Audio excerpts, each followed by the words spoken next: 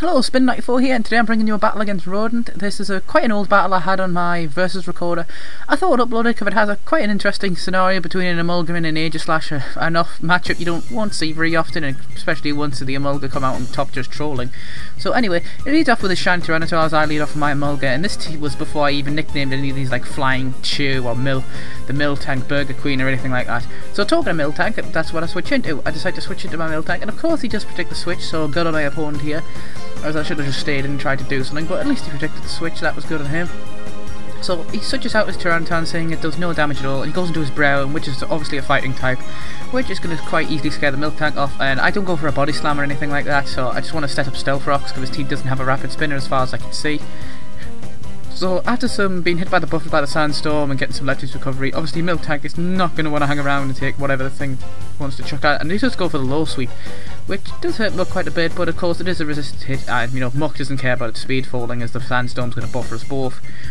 So after some Black Sludge recovery, I believe I go for a Fire Punch here, trying to catch his Breloom off guard, seeing if it wanted to try and set up or anything like that, but he goes...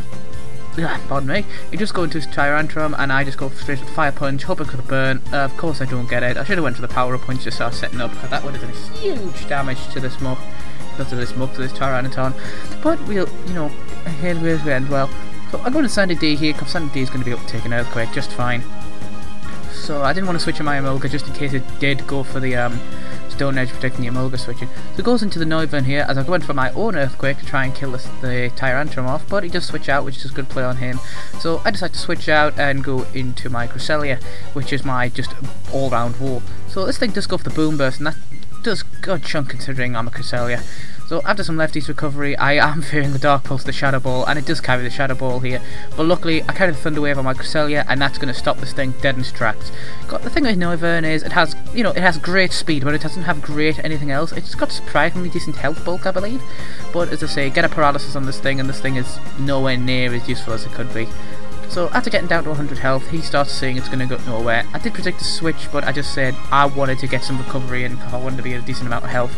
So in comes the Aegislash here, as I'm of course going to go straight for a Moonlight here, just to start getting recovery and all that. My opponent makes a questionable play here. I do decide to switch out and go into my Emolga, just as Death Rod originally, but it goes for the King Shield.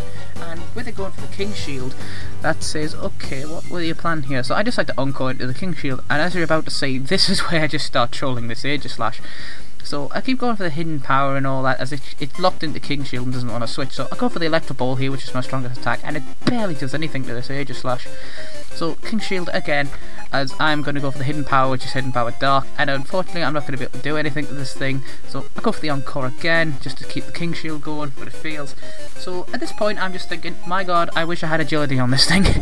I could have been like +6 now with this Emolga, and maybe cause some real good damage. So Hidden Power again, take it down to half, as the trolling just keeps going, as I'm just going to keep going for the Hidden Powers, etc. So this time he just stance change and he goes for a Sacred Sword, which is certainly a questionable play here. I mean, Sacred Sword's resisted, even the Iron Head would have done more damage even though I resisted that. So he just decides to switch and he goes into his Electivire. And obviously after the Stealth Rock damage I go for Hidden Power. Maybe he's predicting the extra ball to get the motor drive up, but either way. So Hidden Power again, and that does a good chunk of damage, and of course it reveals the crit, as he does go for the Flamethrower. So Special Electivire, something you don't see too often. I don't know how viable it is. I unfortunately don't know Electivire sets very well, but of course as you can see the Flamethrower certainly does a good chunk of damage as my poor little Emolga goes down. But it was rather funny at this match just trolling at Aegislash for several turns. So I go for the Aqua Jet just to finish this thing off, as just Slide does its thing. So he goes back into Breloom, and I don't have much to hit this thing with. I could have went for the Ice Fang, but I didn't want to risk it missing, so I do decide to withdraw into my Muck, as I'm pretty confident I'm going to be able to take whatever from this thing, as it goes for the low sweep, and Muck just, Muck doesn't care about a speed drop, it's a Muck for crying out loud. So he just decided to withdraw again, and I can't remember what play I made here. Hopefully I made the smart play of going for the Power Up Punch, which I probably don't, because it is me. So the Sandstream goes up again, lovely setup, and as I do make the smart play and go for the Power Punch, which is going to kill this Tyrantrum off and give me the nice plus an attack. So down goes this Tyrantrum, which is quite a threat, but the Sandstorm's just going to keep chipping away at Muck, and the Black Sludge isn't going to help me too much. So he just goes to his Blaziken here, which I do love in its shiny form. The shiny Blaziken looks pretty sweet, like the colours are a lot more prominent on it. So I'll go with the Shadow Sneak to see how much damage I can do, and I don't do a great deal actually, and this Brave Bird's going to hit Muck like a truck.